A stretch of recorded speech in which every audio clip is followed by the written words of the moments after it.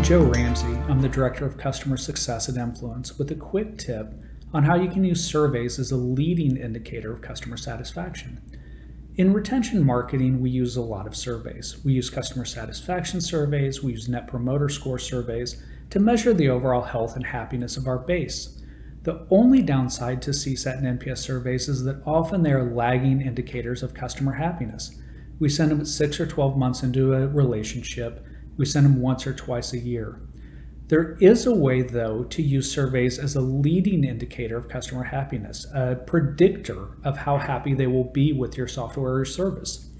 At Influence, we do recommend structured onboarding processes.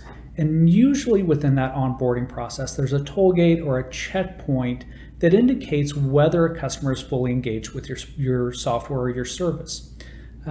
For example, if you sell software as a service, you probably have a step in the onboarding process that's designed to get customers up to speed on your service, on your software. That could be a website check-in or a website login. It could be an online video.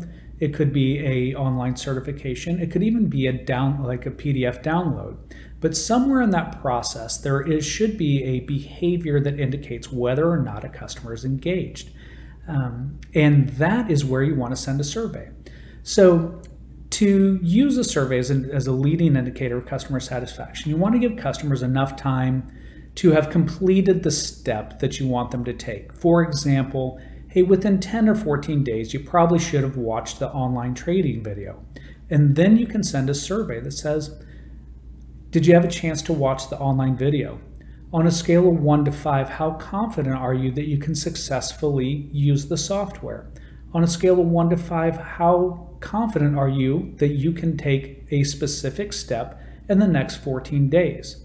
What did you like about the video? What could have been better? The results, the responses from your surveys will tell you a couple things. One, it'll tell you who's moving along the customer journey the way you expect them to.